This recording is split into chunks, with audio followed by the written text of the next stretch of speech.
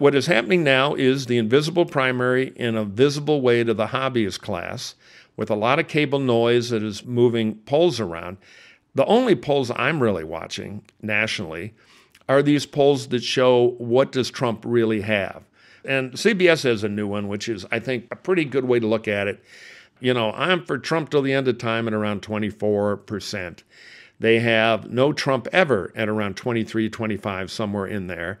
And then they have about 70% resonate to, you know, maybe Trump, but really maybe somebody else, kind of the let's move along, curious about others. So that's the real race.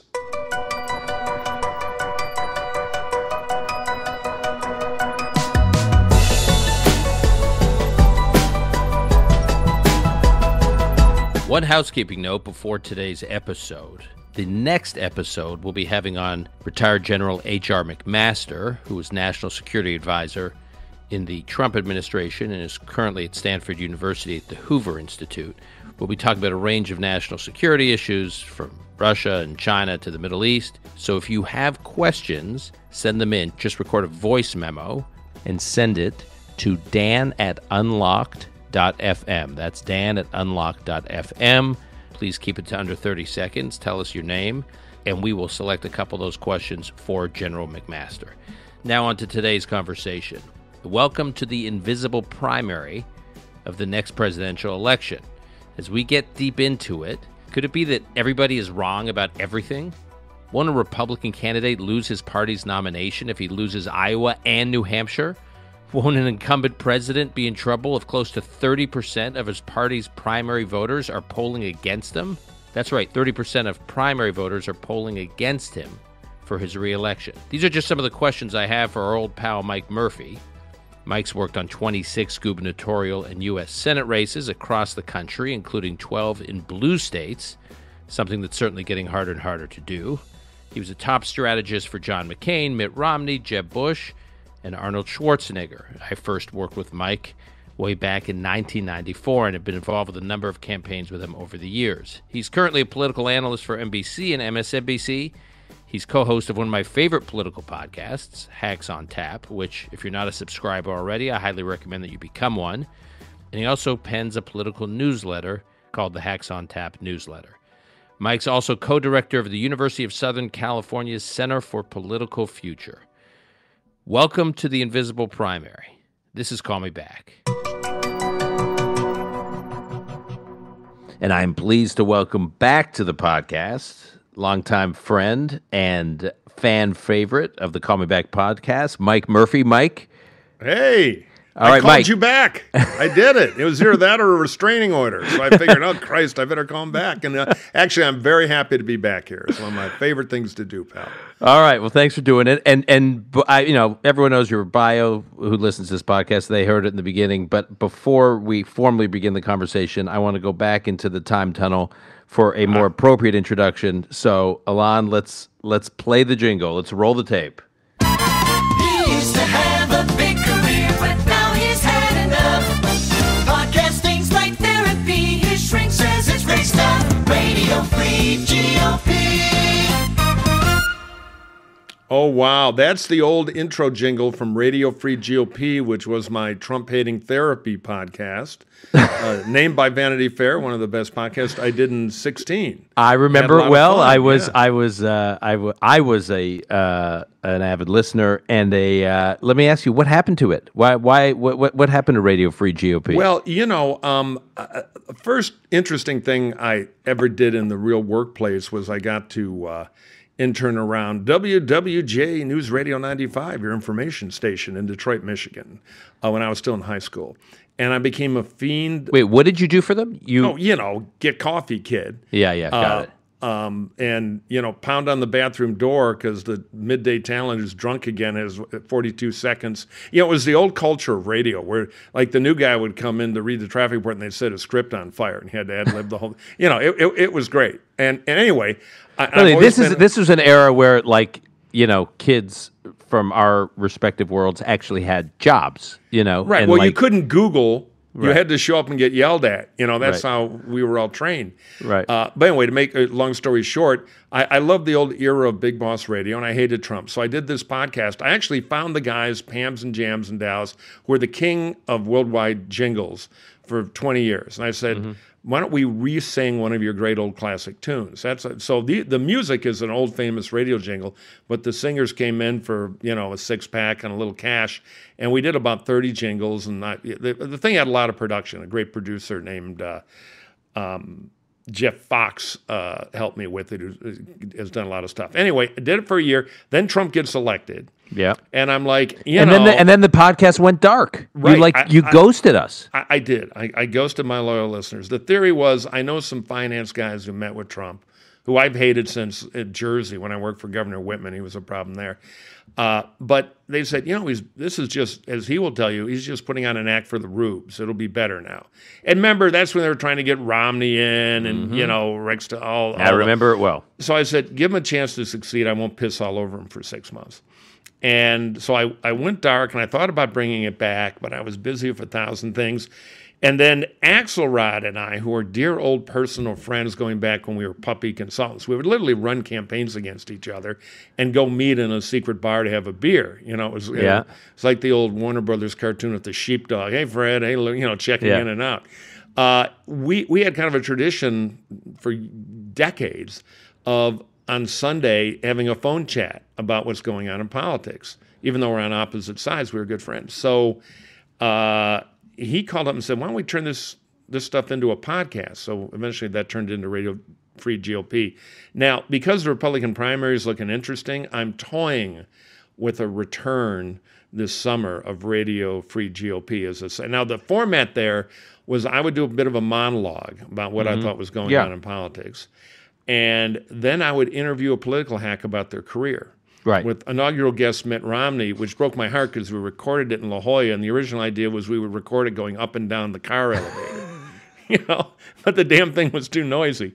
So anyway, it may come back, but right now Hacks is really where It was sort of a precursor to Hacks. I will say, by the way, while you and Axelrod, here's a fun little fact for Hacks on Tap, the Hacks on Tap fan base. You guys weren't always on the opposite side. What a little known fact was that in 1998, the Clean Michigan campaign, Vote Yes on Proposal C, which was a bipartisan campaign about cleaning up brownfields, environmental remediation in Detroit, and it was a program funded by bonded debt, and the co-chairman of the campaign were Spence Abraham and John Engler, and Mayor Dennis Archer of Detroit, who was an Axelrod client, and Spence and Engler were your client. I was the campaign manager of the campaign. I remember having to negotiate. I had to get on the phone one Sunday in Detroit with Axelrod negotiating Dennis Archer's role in the TV spots.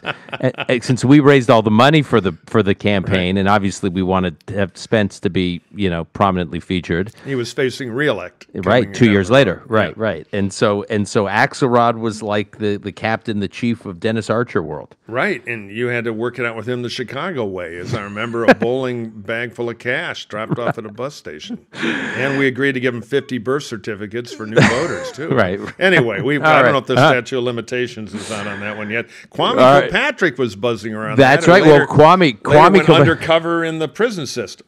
Right. Kwame Kilpatrick, who was at the state assembly leader for the Democrats in Lansing, and he and Archer were like the faces of the Democratic side of the campaign. And I remember telling Spence he had to spend time with Kwame Kilpatrick. He's someone he should know, young guy. I said he's really going places, and Spence holds that line with over me all the time. He really is going places. Yeah, he's going upstate, penitentiary, or going to college, as some of your Wall Street friends like to call it. Right. All right. So, Mike, yes, sir. Let's talk about 2024. Number of topics I want to hit with you today. But for starters, I'm struck by the conventional wisdom, which is being manifested in the form of panic, at least on the Republican side. Yep. And it seems to be, here we are in the spring of 2023, and what is undergirding that panic is a sense, we can get into all the what has changed the dynamics of the primary, but a sense that there's this feeling, the way people talk about it, that we're not in the spring of 2023, but we're like in the summer of 2024 already, when in fact, this feels really, really early, to me at least, for anyone to get panicked. So explain to us, and if you give any historical context, that would be great, where we are in this process and just how early and how many more kind of cycles, so to speak, have yet to get going before we're in the main game. Sure. Well, that is a great question, because we are in the middle of what used to be called, an old political science term, the invisible primary. Yep. Which is where people who want to be considered and want to be president are slinking around trying to build the networks and supporters they need in the inside game. Major hard dollar bundlers, potential big check writers to a super PAC, operatives on the Democratic side. It would Party be chairman labor types. Yeah, poobahs. Yeah. And what has happened in our current era of politics as a reality show and every flavor of news network you'd ever want that turns into an opinion network like Dracula's Castle when the sun goes down, it's all out in the open now. So we have this whole kind of fantasy football season. And the people who are most addicted to it are the individual high-dollar donors, because they always want to be the smart money and figure out what's going to happen first. So they're generally, and look, I love these people. They're my friends. I work for them. But that class of donor are kind of important hobbyists. And they get very excited very early because they want to be the smartest guys in the trade. And so they run around and they're very susceptible to the whims of conventional wisdom, including national polling, which most of us who do this know national primary polling now is simply a noise meter of cable TV 10 days ago. It's very untethered. Very well candidates like Donald Trump, there is some truth in the polling, but for most of these people, they don't exist. It's like giving you an egg, stick of butter, flour, and sugar. What do you think of my new pie? It's not even been in the damn oven yet. So, and this crowd is the first to jump and the first to panic. So there's major exhaustion with a few, but a relatively small number of exceptions with Trump. And a lot of these people were for Trump last time. He's got a magic formula to win. They got seduced like everybody else. Now it's like he's crazy. He's the one guy Biden can beat. Oh my God, we can't do it. And some are actually figuring out maybe the guy's not a patriot after all. So there was a jump and a hop. The flashiest thing in the noise meter world and the easiest to find as a mega state governor was Ron DeSantis. So there was a big stampede there. Mm-hmm. And then it turns out that he had what we will call a bumpy launch. Hasn't even launched. He hasn't even launched. Yeah, but he hasn't officially. Period. Preseason. Right. And they, of course, immediately panicked looking for the next shiny object. And that'll happen. But what you have to understand the process. And the process is the candidates go to these two oddball states that get an incredible amount of media attention, which you monetize. You win, you get momentum and exposure worth zillions of dollars. And these states, think of them as shopping malls, where the voters are locked in a shopping mall with huge glass windows, and there's a different candidate in each one. That is only true if you're living in New Hampshire and Iowa. Now, on the Democratic side, if it were contested primary, they have a new calendar. You can argue South Carolina, Michigan, other states. But fundamentally, we're in this kind of laboratory thing. So the great old Kennedy aide from Teddy's first campaigns and veteran delegate counter, now deceased, Milt Gwurtzman coined a great saying 20 years ago, the Gwurtzman rule, which is ignore all national horse race polls in a primary until after the first contest. Nothing truer has ever been said. So what is happening now is the invisible primary in a visible way to the hobbyist class with a lot of cable noise that is moving polls around. The only polls I'm really watching nationally are these polls that show what does Trump really have in terms of really strong support, because he's the product they've all tasted. He's the only product there that people know on a national basis. And CBS has a new one, which is, I think, a pretty good way to look at it. And I'm going to be off by a point or two, but they've got, I'm for Trump till the end of time at around 24%. They have no Trump ever at around 23, 25, somewhere in there. And then they have about 70% of people who agree with the statement, and I know it adds up to Madoff math, but 70% resonate to, maybe Trump, but really maybe somebody else, kind of the let's move along, curious about others. If you're running a Ford dealership, you call up a customer 6 months before the lease. Yeah, I may come in. I drive a Ford, but first I'm going to go to Kia, Toyota, Mercedes, and BMW. Your chance of putting them in your iron are thin. So that's the real race. Mm-hmm. And what's going on is people are trying to be the attractive candidate to the other 25%, could be 80 by the end of the year. And it's the beginning of the beginning. Like I was in Iowa 2 weeks ago I gave the Culver speech at a political center there, which attracts a lot of the state polls south of Des Moines at Simpson College. And I hung around an extra day. I tripped over Nikki Haley twice in the lobby in Des Moines, ripping around the hotel, chasing voters. She's working hard to her credit. And I was the local hacks who live this every day out there are like, it's early, but the state is totally open for business, And I think that's all being missed nationally, where people have somehow fallen into this conventional wisdom. It's either DeSantis or Trump now. And if DeSantis is doing bad, that must mean wet streets cause rain. Trump will do great. Yeah. So Trump's the nominee. He's back. I didn't hear the word Alvin Bragg once in Iowa. So, but when you talk about national polls, and I want to get to your trip to Iowa in a moment, when you talk about national polls, it's not just national polls that could be misleading this early. It's state polls, too. Yeah, so the Des Moines Register poll, which is a great poll. We know some of the folks involved. In doing Except when it's wrong. Except when it's wrong. And a year before the 2016 Iowa caucus, it had Governor Scott Walker and Senator Rand Paul leading the Iowa caucus in terms of polling, and then boom, a year later, Ted Cruz wins with Donald Trump coming in second, and Scott Walker and Rand Paul were nowhere. Phil Gramm and Steve Forbes in 2016 in the caucus couldn't be stopped. 1996, excuse me. Right. Yeah, and they both got about 10% of the vote and got crushed. Yes, it is so early. Primaries surged Didn't Dole in 88? Dole won the Iowa. No, Robertson won the. No, I think Dole did in 88. Dole in 88, right? Yeah. So these things are very logarithmic. We're only beginning the sampling period, but it is beginning. And the problem is the donor class wants to predict the future, and they know they can't call up Kreskin because that won't answer it. So they overconsume polls and have these reinforcing bubbles, and there's a panic. I mean, I've been trying to I like Tim Scott a lot. Mm-hmm. I think they've had a bumpy launch, but the truth is everybody has a bumpy launch. You know who had the bumpiest launch of all time? Barack Obama stumbled his way out of the gate in 2008 and was a certified lousy candidate at the beginning. The real question isn't how bad they are at the front.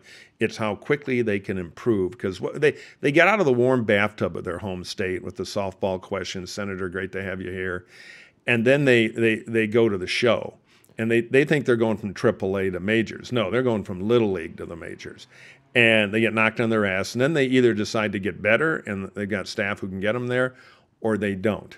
And we're beginning that period now. So writing off DeSantis now, writing off Scott, and finally, I want to try to get Brian Kemp to run, because on paper, I think he's super formidable. I mean, he doesn't understand, I don't think. I haven't talked to him. Okay, so just for our listeners, Brian Kemp is the governor of Georgia, just reelected despite a primary challenge to him that was directly orchestrated, recruited by Trump, and Kemp won decisively. And he crushed Trump. I mean, and he's the only one who's done that, which is a good narrative. And is a rock rib conservative. Right, and he's generational, and he's got great numbers in the Atlanta suburbs. So he's a very good politician, and knows how to do this. I don't think he knows if he spent 3 days in Manhattan, he'd understand all that DeSantis money with the fickle nature of donors. If he had a great launch, would jump right over there. Because generally you sit around the Atlanta State Capitol and think, oh, how the hell are we going to raise $100 million, Clem? But, whether he'll figure that out or not, he's hinting he won't run. But, boy, he is somebody with an opportunity. And I think Tim Scott also, but he's got to up his game. He had his first tour of Iowa, and I heard a lot about it. He absolutely crushed the Polk County Lincoln Day. Who cares, you may think. Well, Polk County is Des Moines. It's the biggest county in Iowa, and large crowd in his element, and he destroyed it. On the other hand, he wasn't ready for basic media questions. He just got in trouble in New Hampshire again because he hasn't been prepped up. So I'll be watching to see if he can improve. What I like about his positioning is he is a non-grievance conservative. Right. And I think an Uncola like that could do pretty well. Now, the other problem he's got is every time somebody does one of these things for the first time, they fall for the same mistakes, because what makes sense in your local state reelect, you figure, well, I just need to do the Iowa and New Hampshire version of that. Mm-hmm. The first thing is if you are the pure 150% blue ribbon social conservative in Iowa, traditionally you're first or second and often first, and from nowhere. And President Santorum, President Huckabee, President Robertson have all run that strategy. And the best day of your life is caucus night in the Iowa caucus, because the social conservative bloc mostly goes to you, and you do really well. And then your campaign is essentially over. You've scared away the donors, and you have to go bounce to New Hampshire, the much more secular Republican primary with a lot of independents in it. And we always joke in New Hampshire primaries that the best subtext slogan, and can I curse on this podcast? Yes. A lot of children who tune in. Nobody knows you were in the Barney suit. I don't know if that's publicly been ever disclosed. But anyway, fuck Iowa. That's a pretty good, particularly if the Iowa candidate doesn't look right. Mm-hmm. And so Scott ought to borrow, in my view, the George W. Bush playbook of be evangelical friendly and credible, but a hell of a lot more optimistic, a different thing moving beyond Trump. Then I think he's got a real shot. But to get back to what you said at the beginning, we don't know any of this yet because we actually have to have a campaign. Right. That the campaign is not unimportant. We find out what they've got, if they can improve, what what their strengths and weaknesses are. This debate in August, should it happen? And in August, the summer debate, the equivalent of the summer debate, the first summer debate before the 2016 primary, something like 27 million people tuned in in the Republican debate. So, I mean, there's like a lot of people who know nothing about these candidates. Right, and they're all going to blow it because they're all going to be under-prepped, think their local act will work, show up, and then it's like the old Hollywood story about, and I'll update it so I don't get us canceled, but the most beautiful man or woman from Barneyville, Indiana, decides I should go to Hollywood. They get on the bus and they get off and they look around. There are 50,000 other incredibly beautiful people. Well, they're going to be on that debate, stage doing their thing. They won't be prepped appropriately. They're going to look around and say, "Oh my God!" And then Trump will be, and I think he will show up. He'll be setting the lectern on fire, which is kind of why I hope Christie runs. So there's another junkyard dog. The problem for the other candidates is they're just going to be sitting there. Can't we all come together, please? Gee willikers. Which will translate into, they want to be vice president. That's the problem Scott will face. So still, your point is right. It's your first big stage. And if I were running a presidential right now, I'd have about 25% of the candidate's time on prep. Okay, I want to come back to Iowa in 1 second. In the piece you wrote about it, first of all, you do think Trump will participate in that first debate? I think he will threaten not till the end, and then he won't be able to stand not participating.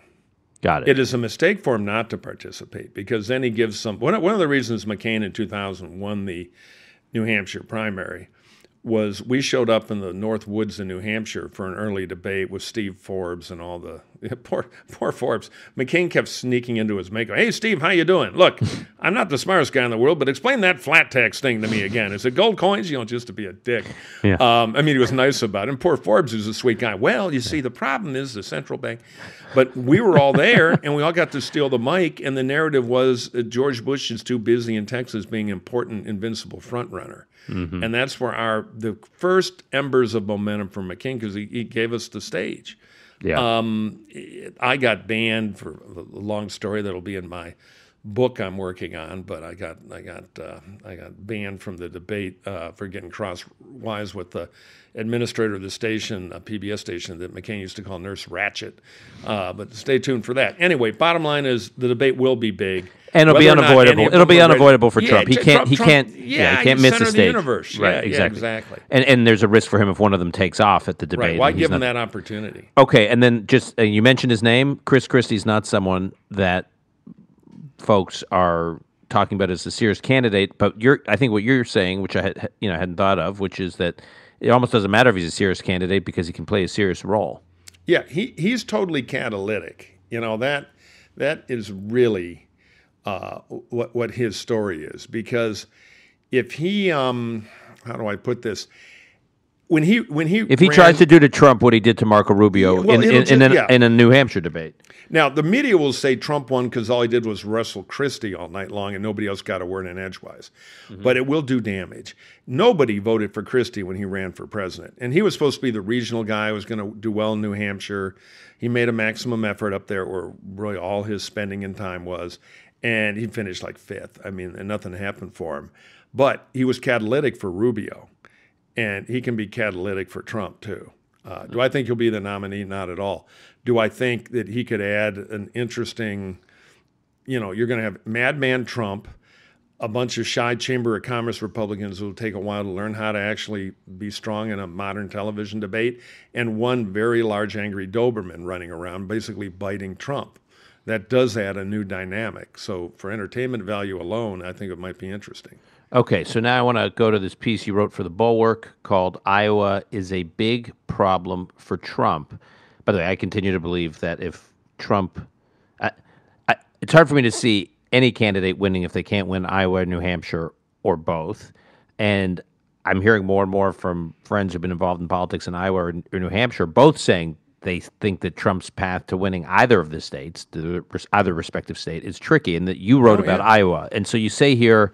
You point out that Trump won 24.3% of the Republican caucus vote in 2016, leaving him second behind Ted Cruz. Yeah, and Cruz beat him by about 6,000 votes, which was about 4.5 points. So Trump got about 45. Trump got about 45,000 votes and change out of 187,000. Cruz did 51,666, by the way, for you Christian numerologists. Okay.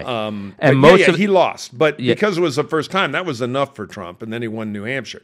Right. This time, the problem is they've seen the act, and there's a lot of new stuff out there. When I was in Iowa, I saw a lot of, Republican activists. I used to do Terry Branstad's campaigns. I know Iowa pretty well. Longtime governor of Iowa, very successful. Right. Yeah. So I saw the Branstad generals who were still around and pretty active. And I saw some young field people who work for the party and have been around who know the grassroots pretty well. And traditionally, there's kind of two armies in the Iowa primary, which is even more pronounced in the caucus, which is the regulars, including a moderate wing nobody talks about that goes back to Governor Bob Ray, clearly in the minority, but, not a small, useless factor, and a big Christian conservative thing, maybe 40% of the vote, 35 to 40, which is well organized, and that's why the Santorums of the world tend to surge late. He won the primary of 29,000 votes out of 121,000 in 2012, though Mitt will argue he was like 5 votes. I mean, Dave Koch was going to call me an hour. God damn it, we won that thing. But anyway, they were both at about 29,000. So I was stunned that not one of them thought Trump was going to win the caucus. They can't tell you who's going to win the caucus, but they don't think it'll be Trump. They think he's spent. One kid who, I don't want to out him, because in the Republican Party now there's your public view and your private view. And most of them believe the private view but want to wait for the public rally to get to the private view, re-Trump. But somebody who's very in touch in a big section of the state said, look, of the 20 strongest Trump grassroots types I knew from 16, half are gone. And of the 10 that are left... Half are gone, meaning passed away or moved out of the state? No, they're no longer... They're looking for somebody else. So they're up for grabs. Not this time. He was great, but no more. Right. And then the other half, maybe half of them, which would be 5 out of 20, are pretty hardcore, and the other half are leaning that way but waiting for a campaign. So, we'll see. But if Trump, the invincible frontrunner, the former president... The media can't call him front runner enough. The media believes he can't be killed. I don't know why. It's like Rasputin. Well, we can't kill him. Yeah. Then somebody shot him in the face and he died. So, you can't kill Rasputin. But anyway, if Trump goes in the Iowa caucus and loses, and Superman can't pick up a locomotive, and some of the Iowans, and this is kind of my gut, though I was like afraid to say it till I heard from a lot of them, think he could wind up third. That's a crushing blow. And then can he bounce to New Hampshire? Now, the New Hampshire primary is really the New Hampshire Republicans and independent primary. Mm-hmm. And with nothing going on the Democratic side, There's going to be a lot of loose vote that want their famous New Hampshire Pepperidge Farm. We tell the country how to vote. That voice will be there, and it's not going to be for Donald Trump. So I think he loses both of them, and then he melts like the Wicked Witch. If one of these new people can get their act together. And then just quickly now, one more thing that, of course, nobody in the DCCW is paying attention to because they missed this stuff and they're late. The Democrats, for good reason, got rid of the Iowa caucus because they had a crazy apportionment system. Nobody could count the votes. Nightmare. Poor Pete Buttigieg. He wanted legitimacy and got nothing. Because it took days and days for that to be declared. They were doing the whole thing in base 9 math and underwater. Right. And then he missed the bounce. Yeah, he didn't get it at all. And anyway, there are a lot of factors. But in 2022, 172,000 Democrats and independents voted on caucus night. And remember, in these caucuses, you go out in the snow and hang around and avoid the gaze of the local veterinarian you call at 3 a.m. if you're out in a rural county somewhere who's for one candidate. And on the third ballot, you might wind up being for that candidate, still have a veterinarian. Anyway, it's tricky. But people do the work because they're Iowans, and it's important to them. It's part of their identity. So you got 172,000 people who showed up for Buttigieg or Warren or Biden or Klobuchar with nothing to do on caucus night except sit home and be irrelevant. Now, I guarantee you there will be some giggling college Democrats who will try to show up at a Republican caucus and get Trump elected. Trump. Right. But I was pulled aside because people recognize me from, being wallpaper on cable TV for so long. One guy, I'm a Democrat, but I'm going to show up. I think it's important that voices be heard on caucus night, from practical Iowans. And I doubt I'll vote for a Republican in the general, but I'm sure as hell I want to speak against Trump in the Iowa caucus. So how do you do it? Well, in the old days, the Iowa party loved to have non-Republicans show up during the heat of the caucus because they thought we'd sign them up as Republicans at the door. It's a party building deal. And that's how it worked forever. Now, some of the Republicans who are worried about this, and do I think 170,000 Dems are going to show up? No. Do I think 20% of them might, or at least look at it? I do. And the Republican caucus was about 185,000, last contested one, which is bigger than normal. But if 30,000 people show up, that's 20% of the vote. That's a material change. So in the legislature, some Republicans are talking about no more of this show up and be a Republican. You have to change your registration to Republican at least. They're going to fight over the number, but call it 70 days out. I think it might be a little tighter. Well, and that's controversial in the party because some regulars remember the good old days where we sign them up and we've been many new Republicans. It's great. How do you change your registration then? You go on the Secretary of State and you spend 18 seconds clicking 2 clicks. Yeah. Not that hard. So this caucus could be a little different, a little less Christian, a little more regular, and definitely even more anti-Trump than it would be normally. But isn't this have all the makings of a mischief-making Democratic IE effort to get a bunch of these formerly, Democratic caucus goers to meddle in the Republican caucus, similar to what they did in Republican primaries in 2022, getting the most Trumpy candidate nominated in the hope that the Democrat could win, and that this is like they want Trump as the nominee. I've seen it for 30 years. It's very hard to get people to vote for somebody they hate, even on some clever scheme like this.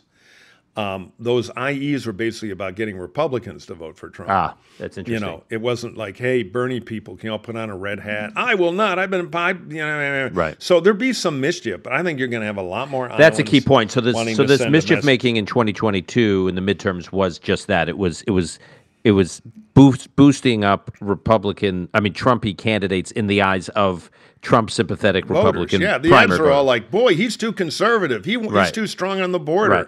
He's too mad at Joe Biden, the greatest man in the world. Now, the one time I've seen it happen and it wasn't organized, it was generic, which is one of my favorite media missed it again carps, was when Eric Cantor lost. Right. They're like, oh, because of Trump and Laura Ingraham, Republicans turned on him. Well, her show wasn't even on the air in that district. That's overlooked. Right. She made a campaign appearance there. But the real story is Virginia is very rare. It's one of the few states that doesn't have party registration. So a whole lot of Democrats showed up to screw Eric Cantor, who they hated. So a lot of Democrats are going to show up, I think, and independents who lean Democrat. Don't forget them. in both the New Hampshire primary, because there's no Democratic primary anymore, and the Iowa caucus, although you're going to have to go through some rigmarole online to be a Republican for a month. The guy I talked to knew all about it. Yeah, I go online, vote, and then I'll change back. They're there to vote against somebody they hate, Donald Trump, because the Democrat hate for Trump is like power of the fusion of the sun.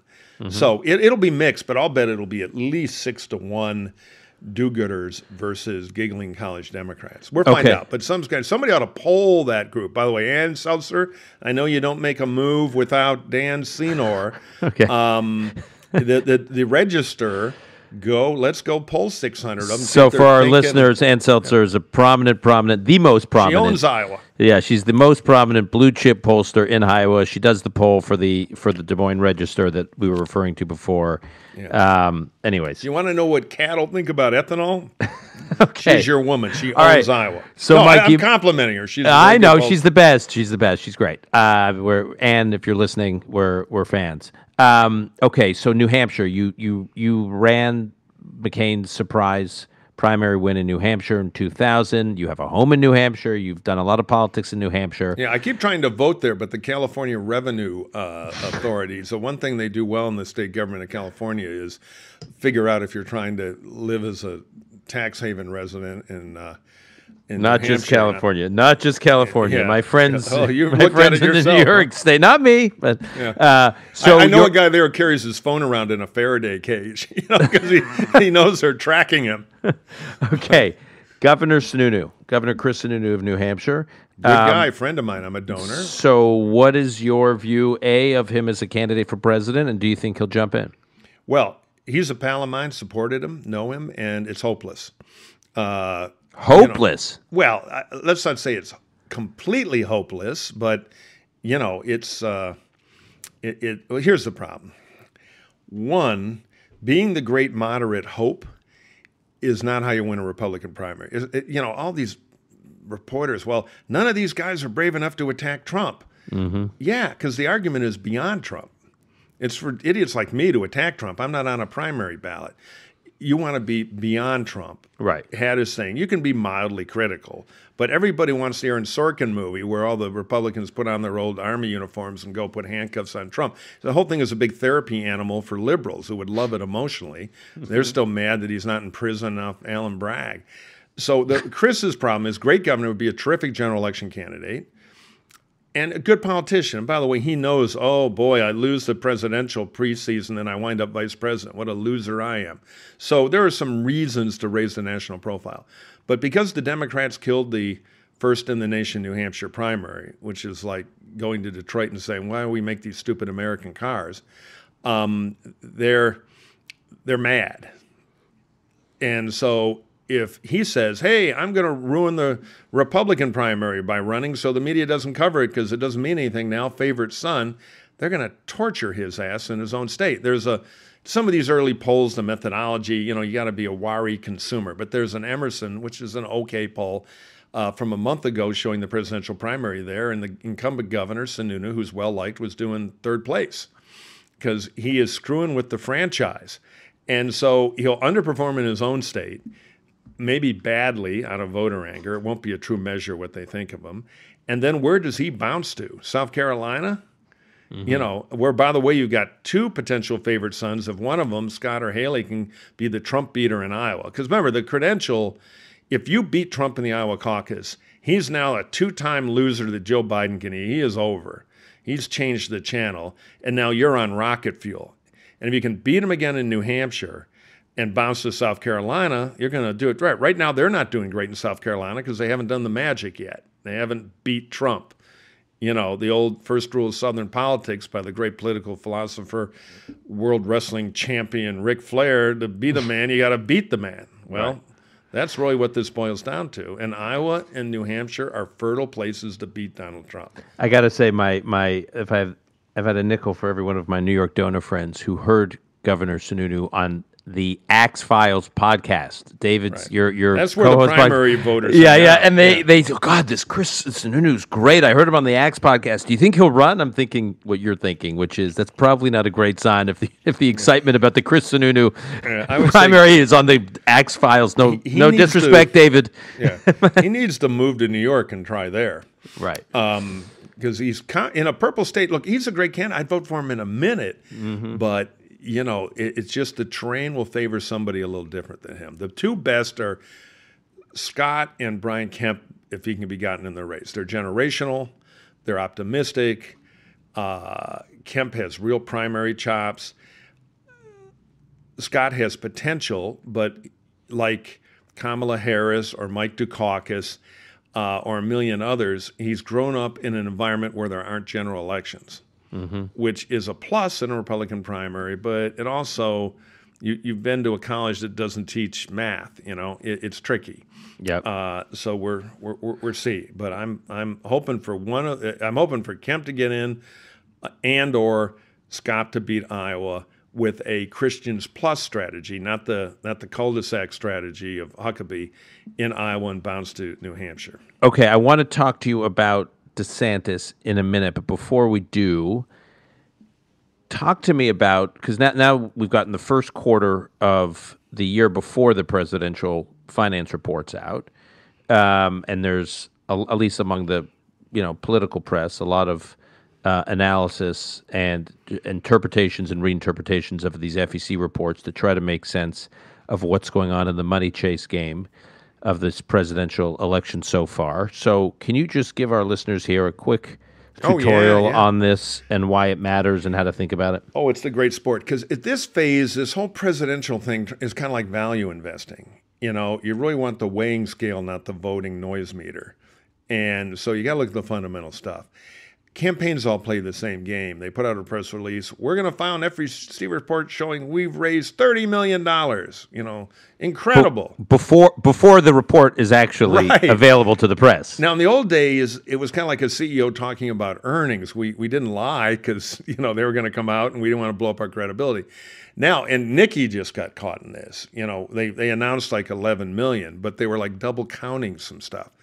And within that global number, there are different committees that have different value. Just to be clear, when you say double counting, not in violation of any rules or regulations. It's just it was puffery. She had multiple. Right, exactly. I'll give you a great example. Yeah. So she has multiple committees. Yeah, multiple committees, and they took the top line from all, but one of her committees then gave to another committee, and they counted that. Mm-hmm. And these are not filings. This is just dumb press secretary bragging in a dumb way, or more likely, dumb press secretary or smart press secretary being forced to. I don't know how it happened, but we gotta show a big number out of the box or we're toast. So they did some very violent engineering to come up with this. But so there are two issues. One is you give $1 million to I Love Nikki Haley for president, super PAC, and you give your $3,300 to the hard federal account, the actual presidential account, which is limited at $3,300, and then the other one makes a donation of $3,300. So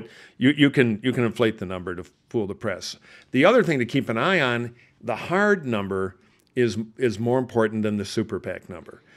So just for the terminology here, hard number refers to the donation a donor makes to an actual candidate committee versus soft dollar, which is to an independent effort like a 527 or C4 or super PAC. The independent efforts cannot coordinate with the campaign, with the candidate's campaign. So they can go run ads and do useful stuff. People fall in love with them because it's easier to raise that money.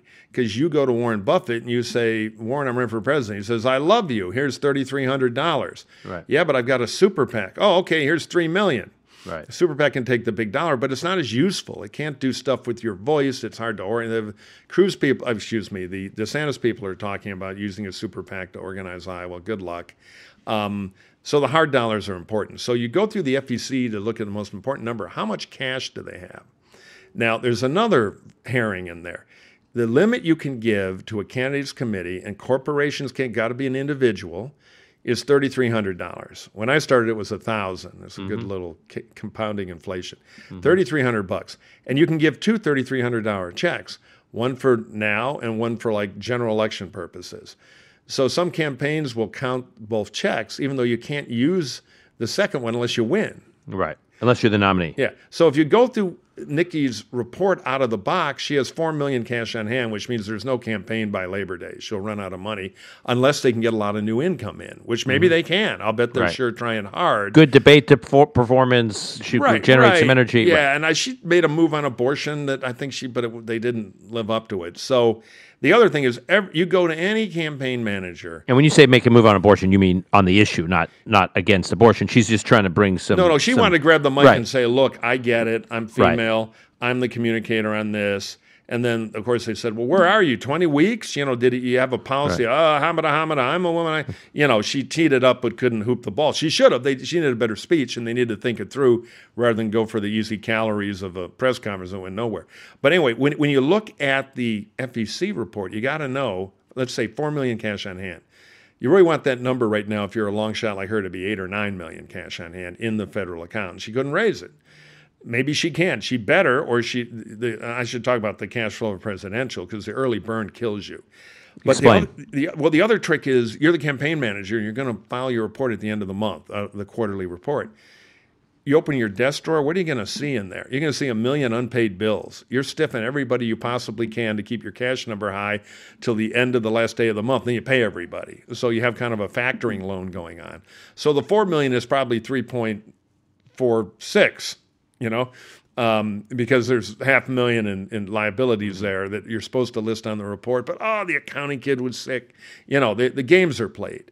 The problem with these things, a lot of them think, coming out of their home state, what sure worked in, Barneyville, is I got to get in early because I'll beat the other guys. I'll be able to go to Scott County 4 times before it's summer. So they do that, but then you have this war in the campaign, all of which cost overhead money between the scheduling department. Hey, we got you number 2 speaking slot after DeSantis at the barbecue wing ding in Black Hawk County, south of Cedar Rapids. Great, you got to be there. Oh, the finance committee just called. Money Back Senor is going to host an event in Chicago. We think we can do $150,000 hard money. And don't forget, we agreed to the ethanol breakfast, and you got to be back in South Carolina because the next morning our state finance committee thinks they can do $200,000 at breakfast. So how do you do all that? Who do you cancel on? Mm-hmm. Well, campaigns never want to offend anybody. You don't cancel. You charter a plane. Mm-hmm. So your planes are timed. But people think candidates fly around in Learjets because it's like comfortable. Right. No, it's the only way to grab time. Right. But next thing you know, you spend $640,000. And by the way, you're often traveling. You're traveling between Davenport, Iowa, and some small airport in New Hampshire, and there's not exactly direct flights, even if you want to fly commercial. So the only way to get at midnight, you do the New York pair of breakfasts, East Side, West Side, or Financial District, East Side.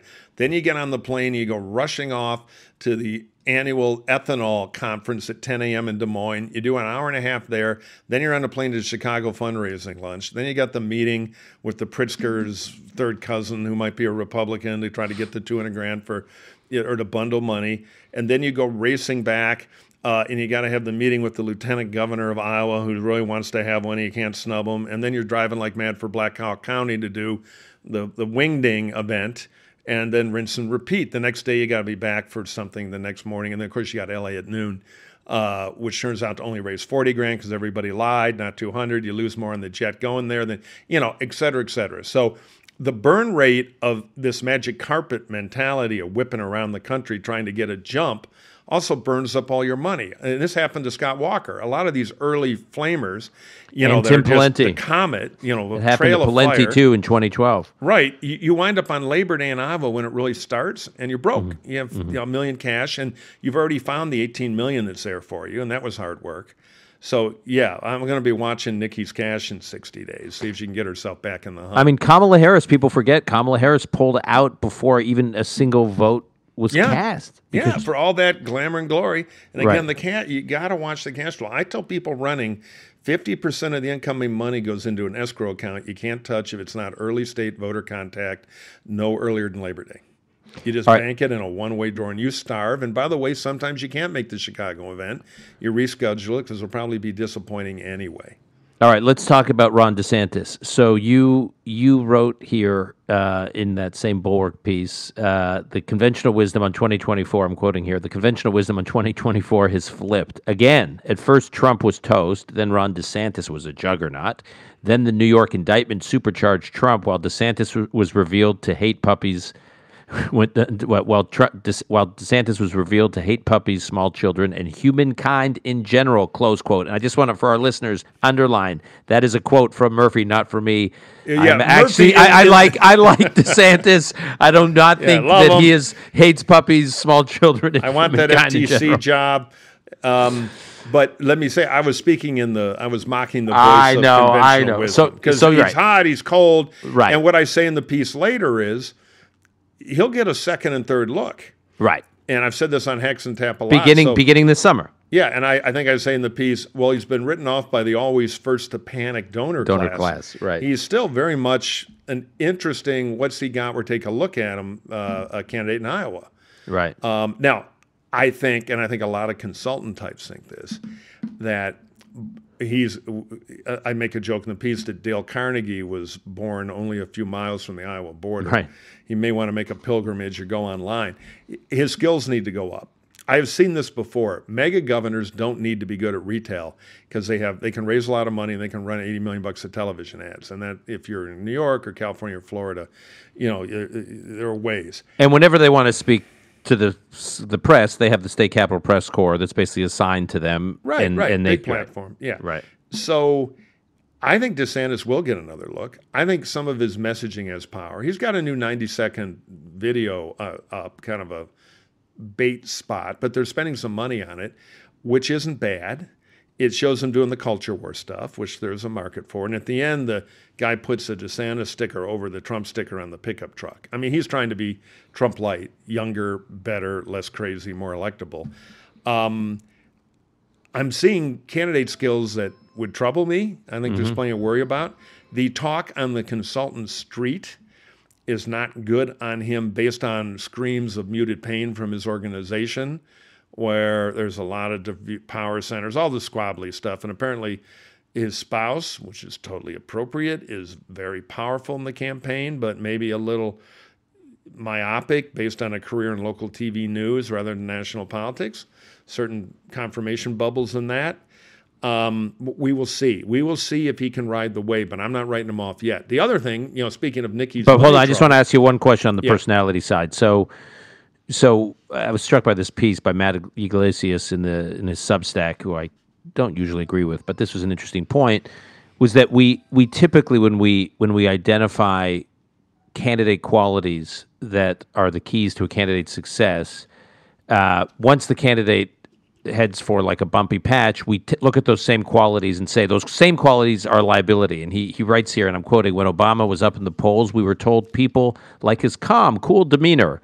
But when Obama was doing poorly, he was cold and hard to relate to. And, I do think there's a little bit of this with DeSantis. Yeah. His personality when he was riding high was no different than his personality now. And somehow before he was tough, he was fearless, he was, not, Yeah, I agree. It's overdone, but he has not been adroit. You're playing a 6-string banjo with the media, and you can learn it. And they have certain biases that then kind of rise and fall. A lot of it's artificial. But DeSantis, where he's getting killed, is when he's in a room with other Pauls.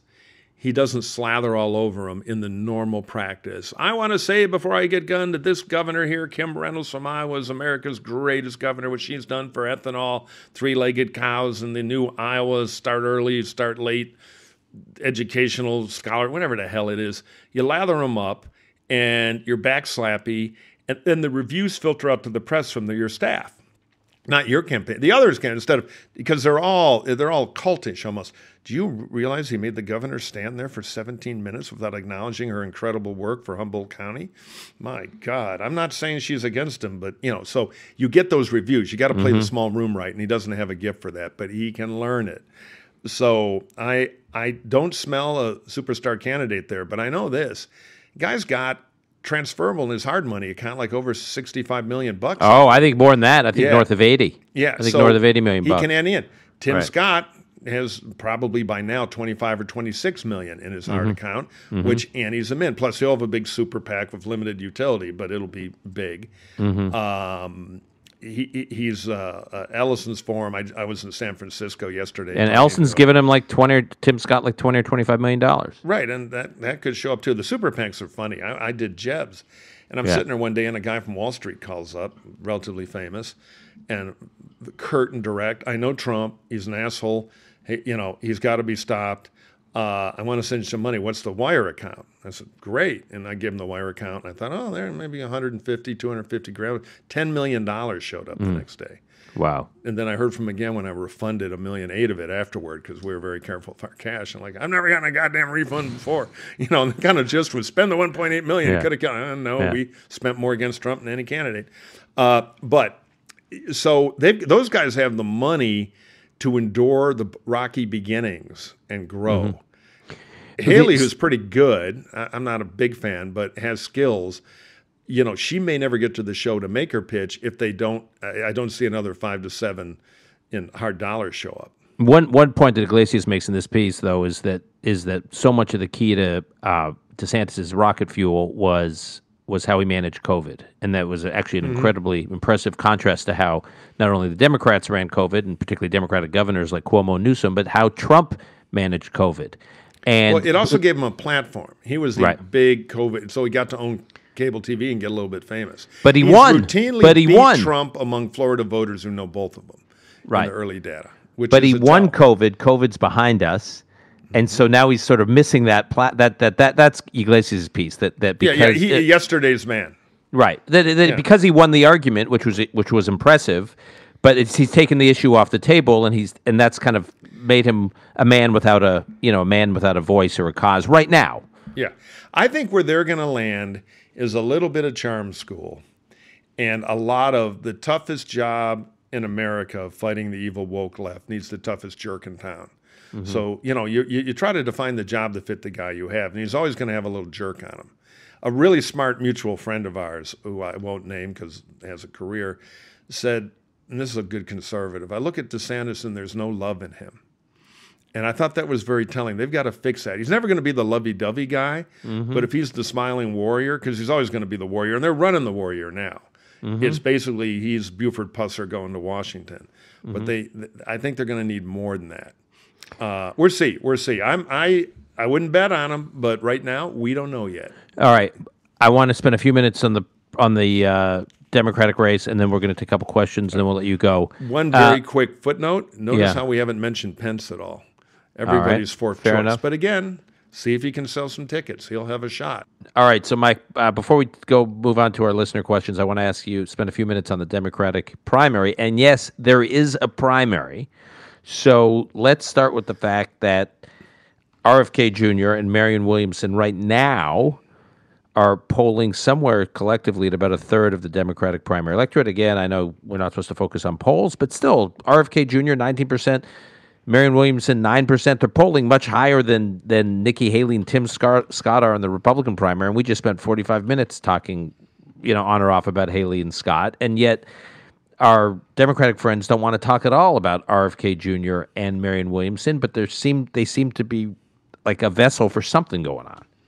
Yeah, well, they are. I mean, one, they're both, particularly Kennedy is what movie folks would call a pre-aware title.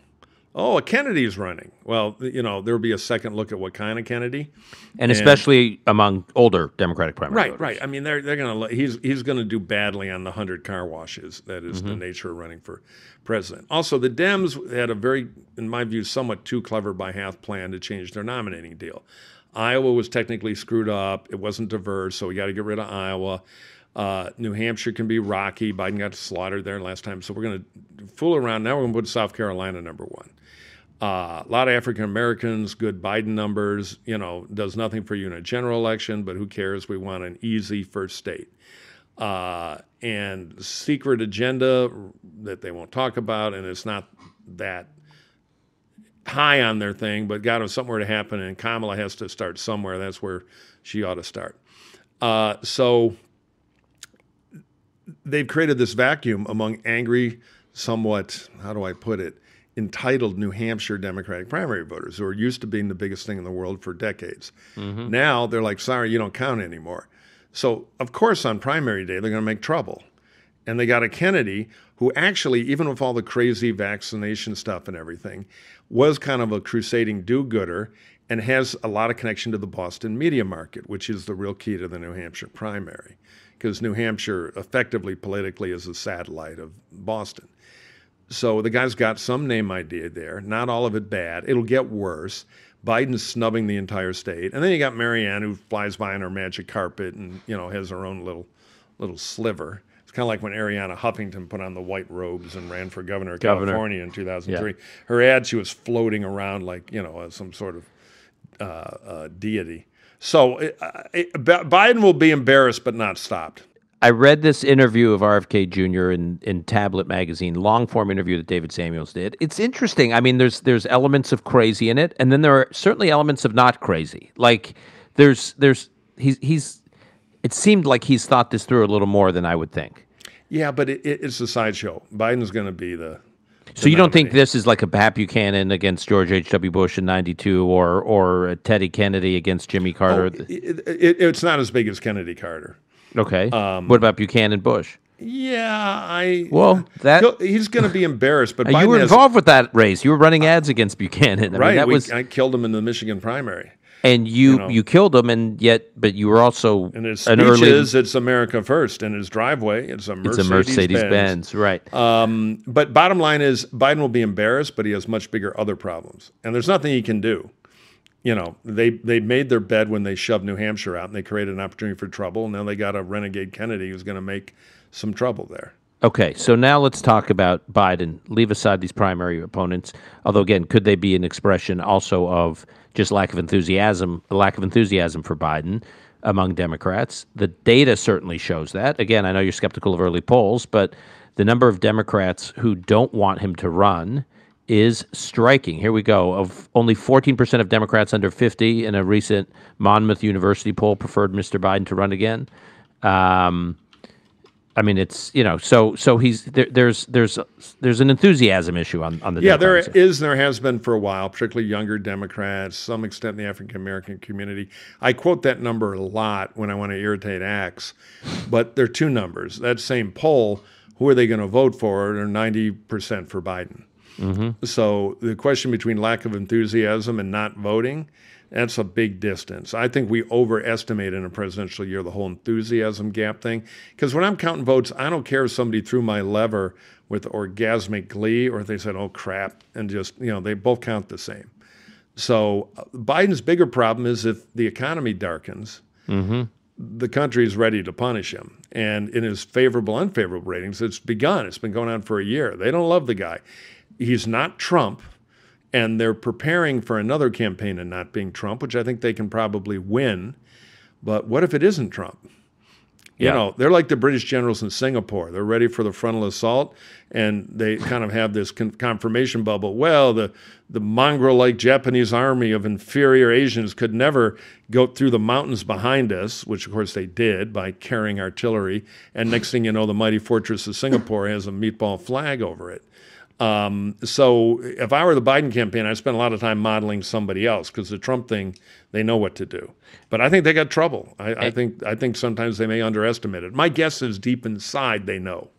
But, what do you think about how much of a structural problem do you think it is that there's no pandemic to excuse Biden from campaigning in his basement? I think they can overcome that. They'll find another way to kind of keep a front porch box around him. And, the one thing Joe has going, his job approval ratings aren't that great, but people think his motives are good. And that's worth a lot in politics. Even if they think you're not that great at it or you're old, which is a huge problem for him.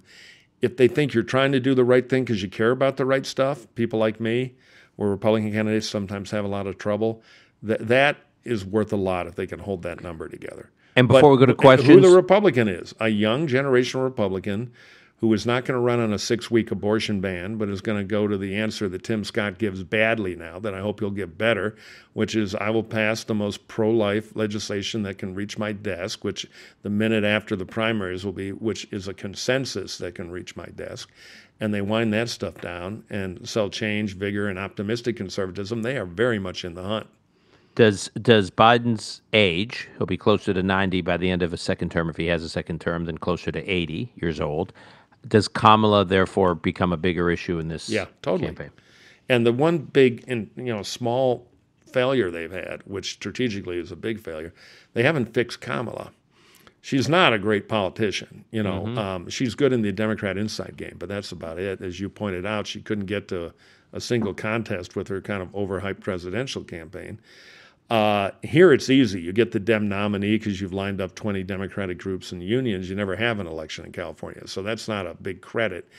And, they kind of screwed her by saying, why don't you go and handle the impossible border, report back. So they haven't done They gave her the border and they gave her voting rights. Yeah. It's like setting her up for failure. Well, yeah, and also she has staff trouble, but they can't wish it away. They got to improve her because she's going to get a better look. Yeah. A really serious one. Mike, before we wrap, let's go to viewer questions. I'm excited. Yeah, let's go. So Lon, let's roll in the first one. Love the show, and thanks to Call Me Back, I'm now an avid listener of Hacks on Tap. Oh, thank you. Despite the fact that DeSantis seems to have gone from flavor of the day to flash in the pan, is anyone capable of pushing out the two frontrunners off their thrones, or rocking chairs? Is any Republican candidate capable of grabbing any of the oxygen? And if it's Tim Scott or anyone else other than DeSantis, will they have the ability to raise the funds needed to defeat Trump? Great question. The answer is yes. If DeSantis continues to falter, some other Trump alternative will get discovered and get hot. Now, Scott's got his up his game, or he'll have DeSantis too, where he doesn't meet expectations, which is why if I, again, Brian Kemp, I'd really be looking at this. But if Scott can do well, or Pence somehow, who's right now everybody's like weak third choice, but he's in it and he's got a story. And then, we're just kind of see if DeSantis has the right second look to have that comeback in the summer, late summer in Iowa. So it's wide open, but the energy is not DeSantis or Scott. The energy is how do we move beyond Trump with somebody who's not a rhino Trump hater. That is the vacuum that somebody's going to fill. Somebody great at it can win the nomination. Somebody not great at it may fail in the end, and it would be Trump. Though I think the odds are Trump loses Iowa, New Hampshire, and is not the nominee. But it's murky. We need a super great candidate. I haven't seen one yet, but as I said earlier about Obama, they all start bad. I want to see what these folks look like by August in the field in the early states.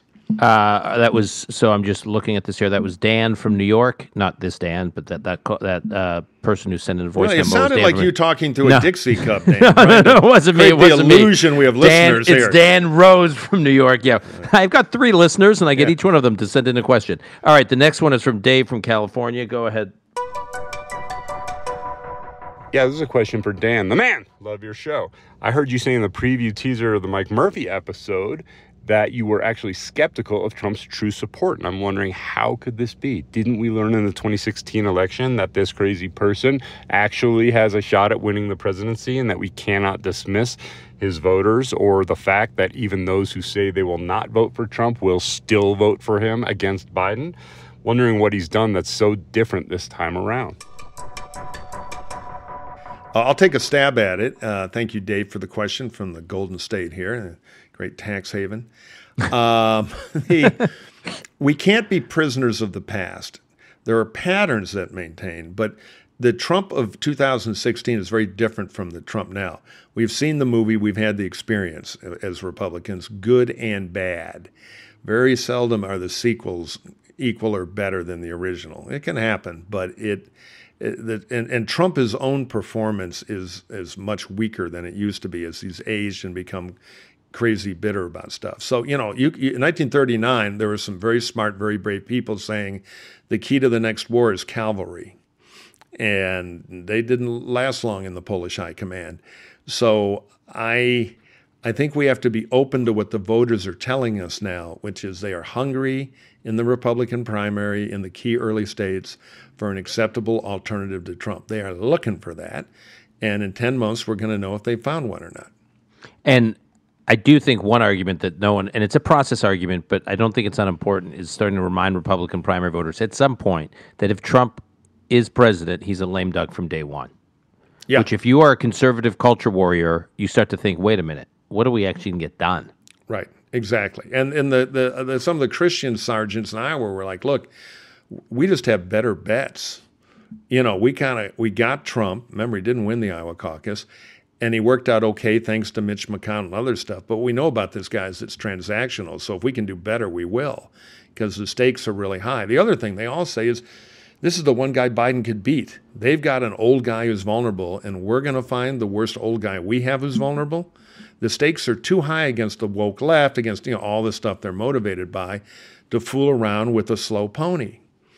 And remember, Trump, the big winner from business, was going to change everything. He's now the biggest loser in politics. He gave the country to Joe Biden and Pelosi and the Democrats, at least in their viewpoint. And so he doesn't have the same old muscle and magic, and there's a boredom factor.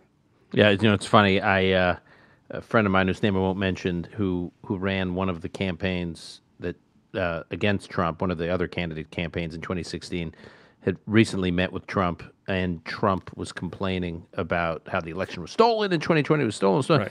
And he was like, Mr. President, with all due respect, the other guys just had better lawyers than you. You weren't ready. You weren't organized. It wasn't, right. He sort of conceded to Trump. And by the way, better lawyers wouldn't have saved it. Trump got his ass kicked. Obviously, but it just made Trump crazy that, like, he wasn't arguing with him about whether or not the election was stolen. He was arguing that he was, like, outmaneuvered by smarter people, which is a different, right. Well, it's all ego. Remember, in 16, that's what I mean. Trump's campaign was half about Trump and half about the country.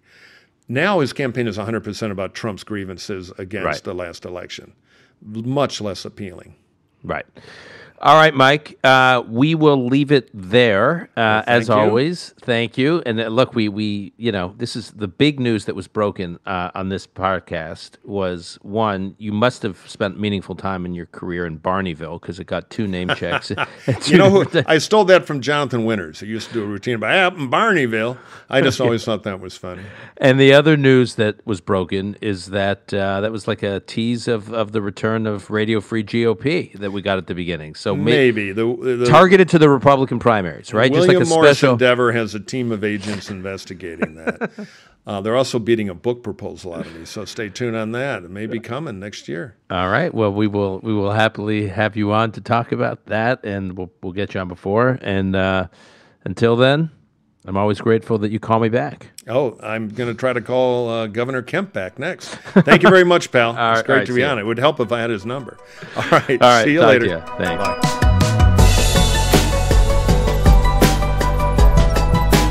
That's our show for today. I couldn't help but notice that one of the questions that came in from Dan Rose from New York, that he learned about the Hacks on Tap podcast from the Call Me Back podcast, rather than the other way around. So, message to Murphy and Axelrod, I will be collecting royalties. And speaking of questions, remember to send in questions for H.R. McMaster about any issue relating to war and geopolitics. If you want to keep up with Mike Murphy, you can follow him on Twitter at MurphyMike. Call Me Back is produced by Alon Benatar. Until next time, I'm your host, Dan Senor.